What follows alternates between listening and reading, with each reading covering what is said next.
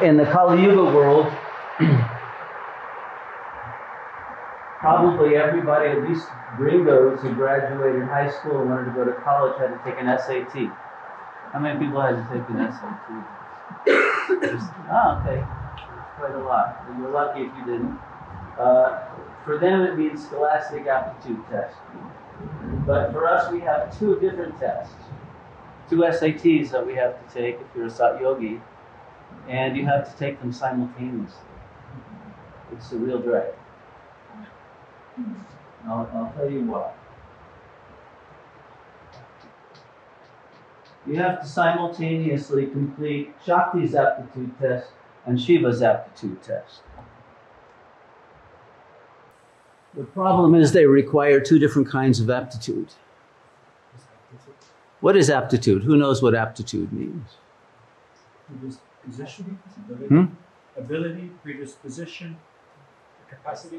Capacity. All right, to be apt for something means that you have been appropriately trained and you are appropriately sensitive and appropriately able to express yourself in the discourse of that particular discipline. Okay? So you need to be able to speak the lingo of Shakti and at the same time be comfortable with the silence of Shiva. And this creates a paradoxical situation because you are taking both tests simultaneously and the same answer has to suit both. And that means you are tied by two different ropes. It's not an alternation that, okay, I'll answer a question on this one and then I'll go to that one and this one and that one. That's what most people do. Sat Yogis can't do that. Therefore, they must find an answer that paradoxically suits both tests, which have completely opposite value systems and types of aptitudes. This is Bhagavat Parvat,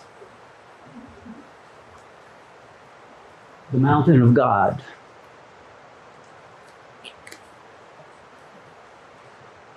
Although it's a dancing landscape, we all have to climb this mountain.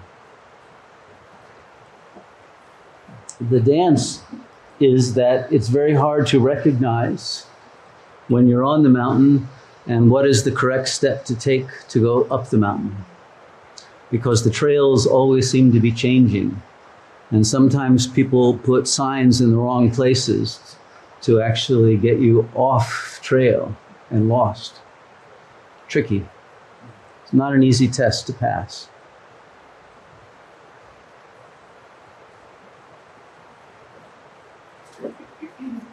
Now,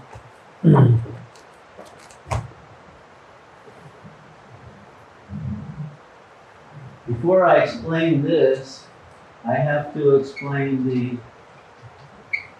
the El Cid theory of egoic development.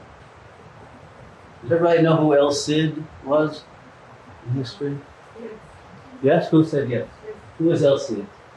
We studied the Spanish legend hero.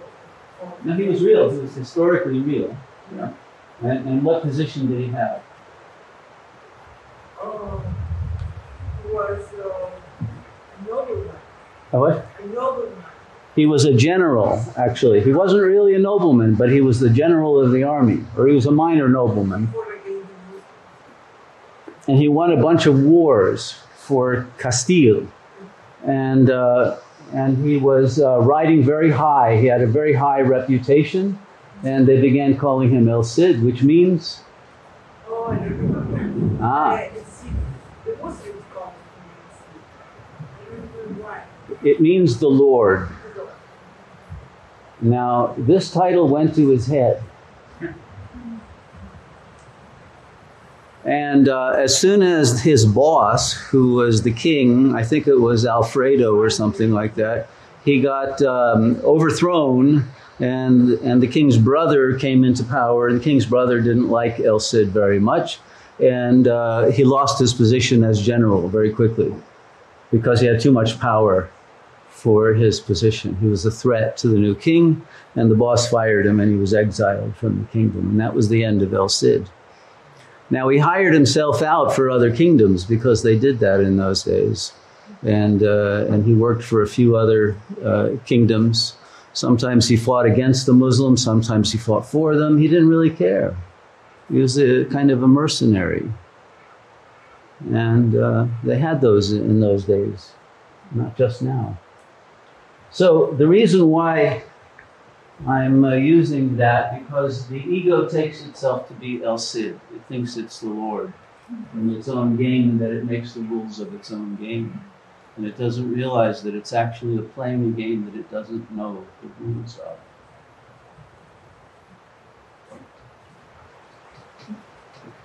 What it stands for is that the ego loves contact interruption devices.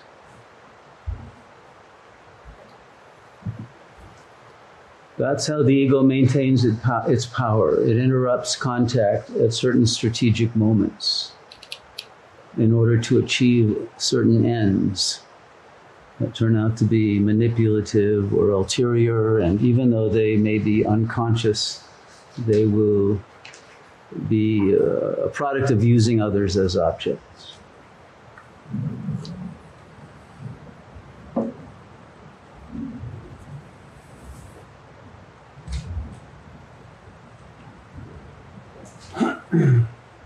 One could even take it further and say the ego lives as a set of contact interruption devices. That's really all the ego is. And that set of devices creates its own strategy. It produces, it self-organizes in accord with its intentions, depending on where it is on the mountain of God. Now, in its first stage, it is simply false, which is an anagram for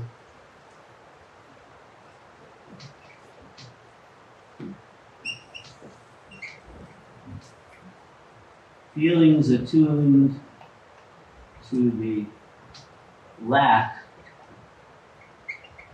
of self-empathy.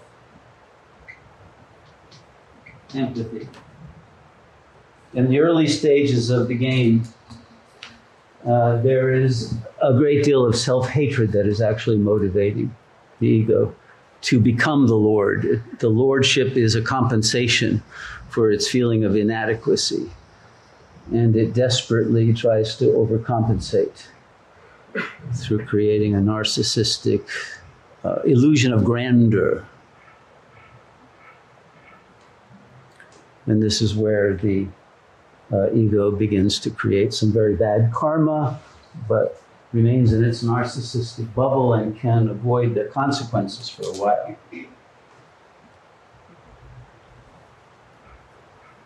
Let's see, mostly this state, let's see, it will be to compensate for the really unbearable feelings that are in the stage one here of dread and angst. And the interruption is then developed by the compensation of greed, and then lust, and then the urge to dominate.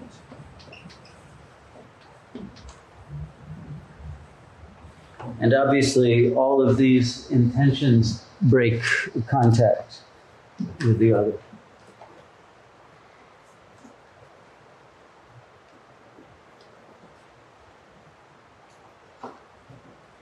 And they come out of a kind of ruthlessness of the ego, with very primitive feelings that are of vengeance and of projections of self-hatred on the other, and of condescension and of paranoia. And it's made up of a whole brew of such emotional states.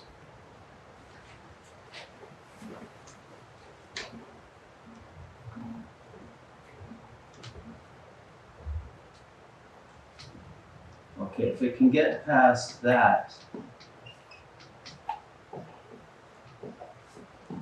it can become semi-pure.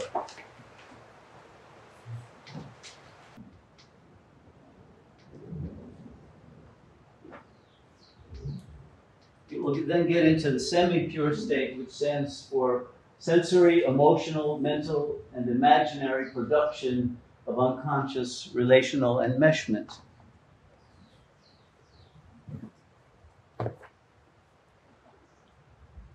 In which the relationships that it gets into are grounded in karma, and they're grounded in the body identification and in the illusion of needs and the illusion of the possibility of possessing another and controlling and of making the other belong to one and giving one the illusion of wholeness.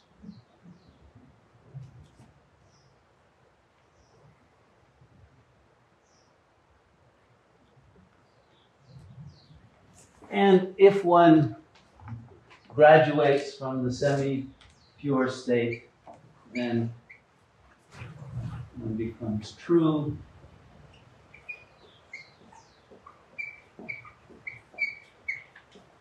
Which is the transcendental realization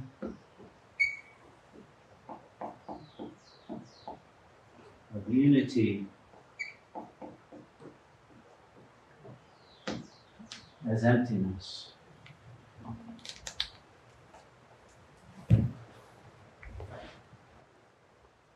And that brings to an end relationality proper. Or improper, but relationality within the dualistic frame of reference.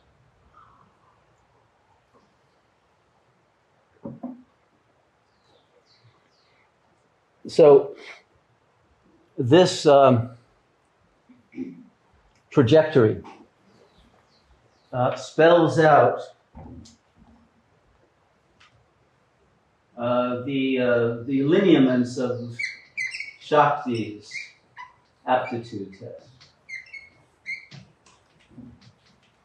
Okay? And it is the test to see whether you can get from 1 to 4. Or from I-1 to the I-thou state. And this relationality test is valid so long as your consciousness considers itself a being in a world.